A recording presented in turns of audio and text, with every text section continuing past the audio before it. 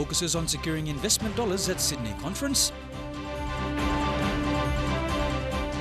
Finance Minister gives the numbers on DSIP payments. And Cost of Services report launched.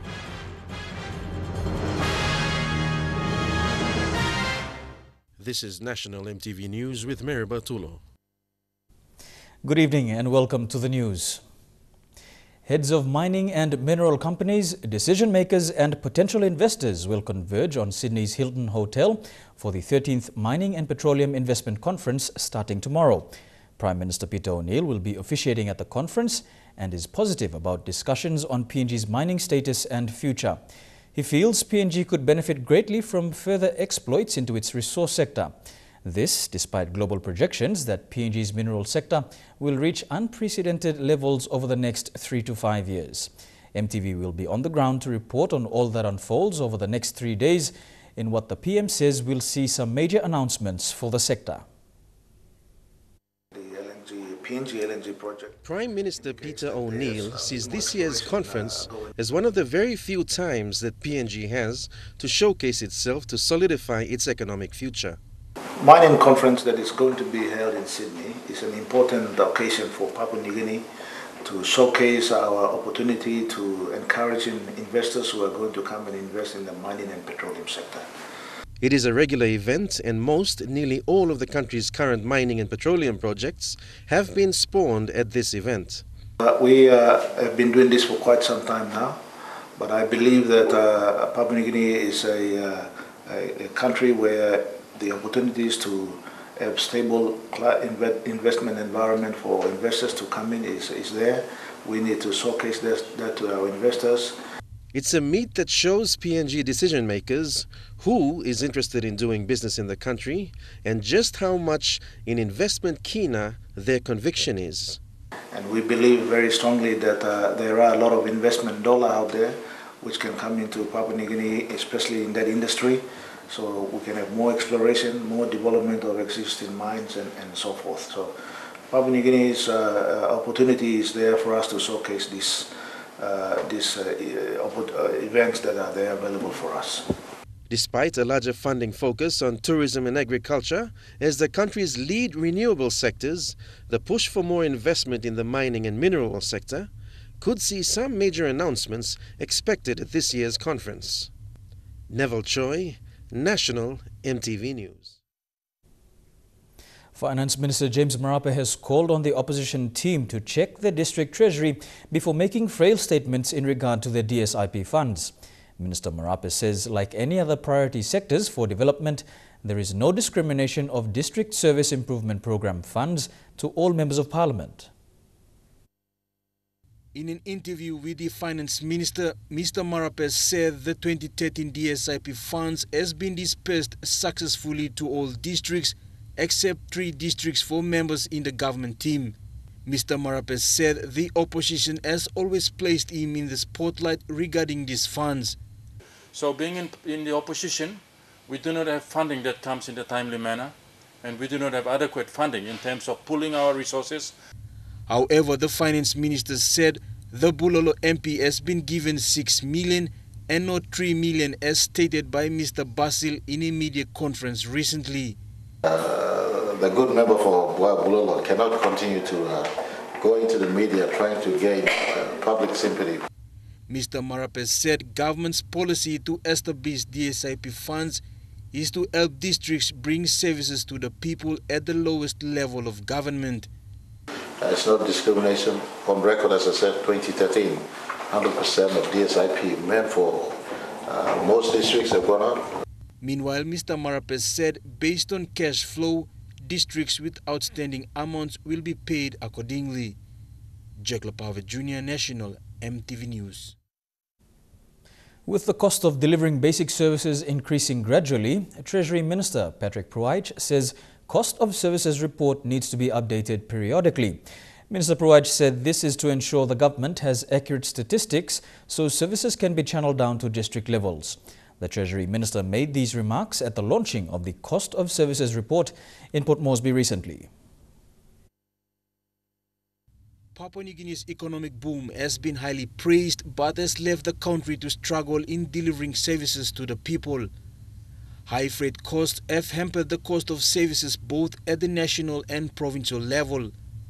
Speaking at the launch of the 2011 Cost of Services report, Treasury Minister Patrick Pruitt says the study establishes the level of fiscal needs that exist at the sub-national level on province basis.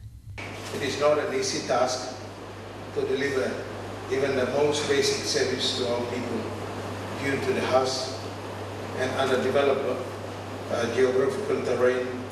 Minister Pruitt says it's not just the collection of data but the providing of policy advice to the level of funding to individual provinces and local levels. Many forms and patterns.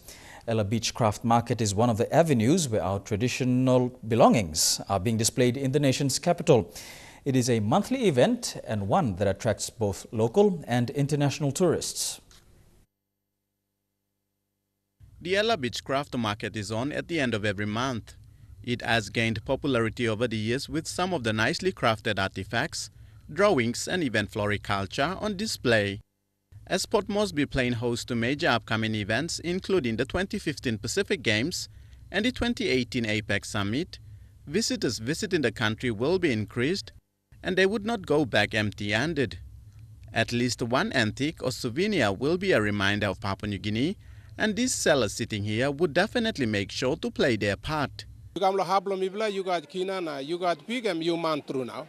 You know man suppose you no got pig na kina. No got man by giving respect to you na. Only na pay attention to you. So kina and you and playing big role belonging inside maritime compensation, everything. Long hablo mi plan, long this is Southern Highlands. Sample kina sell and make a big name kina sell. Store this one traditional oil.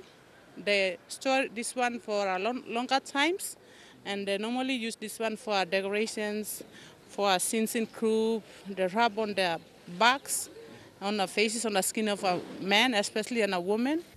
PNG is a culture oriented like any other Melanesian societies who are proud to share their beliefs and the biodiversity. On display is something unique and can be found in Papua New Guinea. It gives a sense of pride, identity and belonging.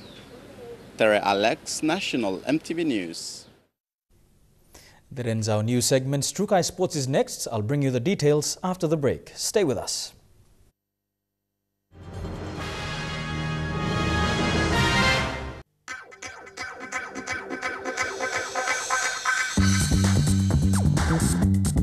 Trukai Sports.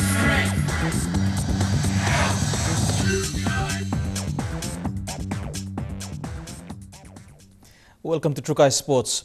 4 provinces have confirmed to bring the 2015 Pacific Games to their people.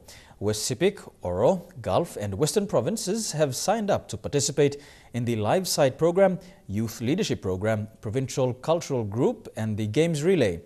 Games Organizing Committee CEO Peter Stewart has welcomed the 4 provinces' support and said the Games is not just a sporting event but also a celebration of culture, friendship and unity.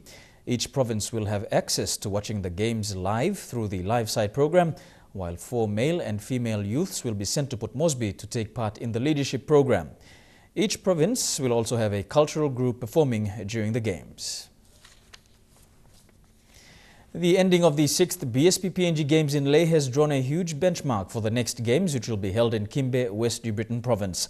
Host Governor Kelly Naru was overwhelmed with the Games in Lae and says the past 2 weeks have been hectic for athletes, organizers and officials. Governor Naru hailed the Games as a success by the Marape people. Meanwhile, concerns of sporting facilities for the 7th PNG Games keeps mounting on host province in Kimbe. However, neighbouring province East New Britain has thrown its support behind West New Britain to host the next PNG Games. And that ends our Trukai Sports segment. Up next, I'll bring you the weather details. Stay tuned. Trukai Sports.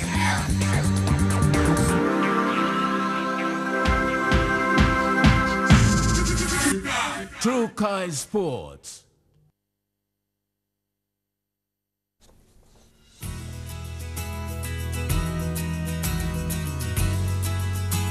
Taking a look at the weather forecast for tonight and tomorrow in the southern region, all centers fine.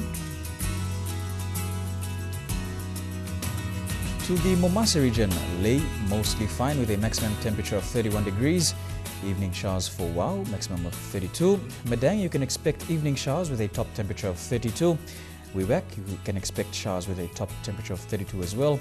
And the same for Vanimo, you can expect evening showers there. To the New Guinea Islands, Lorengau, you can expect showers with a top temperature of 32. A top temperature of 32 as well for Kavieng. There you can expect showers and thunderstorms. For Kokopo and Rabaul, you can expect showers in Kimbe and showers also in Buka. And to the Highlands region, Mendi and Wabeg, mostly low cloud. Goroka and Kundiawa, brief showers, then morning fog. And Mount Hagen, mostly fine.